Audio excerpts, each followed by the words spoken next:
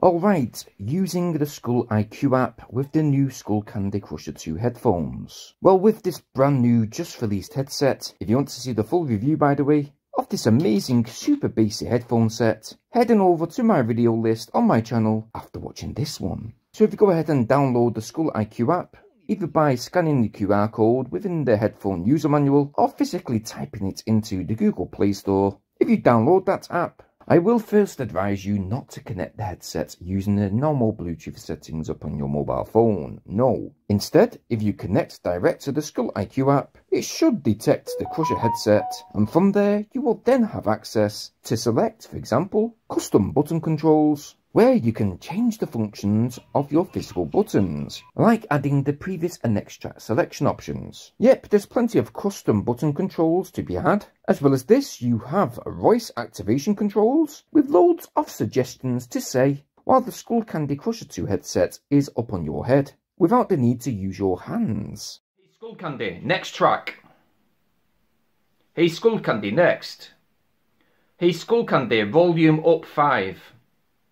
With regards to the ANC modes, you can also select a level of active noise isolation, basically whichever level you desire. And that's the same with the clear mode too. You can select your level, you can even set it to its highest point to pinpoint more sounds around your surroundings, like for example smoke alarms or traffic light signals. You can also go ahead and manage your voice assistants. You can even set the intensity of the Crusher bass level. If you click the Spotify option, you can set up Spotify, using that play pause button as a shortcut feature. You can also personalize your audio with the built-in equalizer, and even activate the take a photo option, which will basically use your headset as a mobile phone camera remote. If you want to, and if you've got a bit of time in your hands, you can take a 3-minute sound test, which when it's finished, it will help you further enjoy your music by adapting the sound with a precision setup.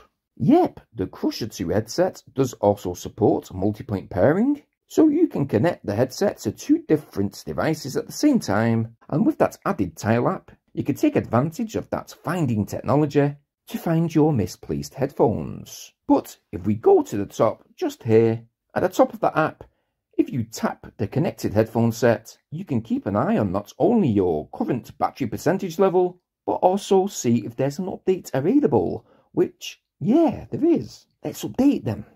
But yeah, that's the Skull IQ app, and that's how to connect them to your current Skullcandy Crusher 2 ANC headsets.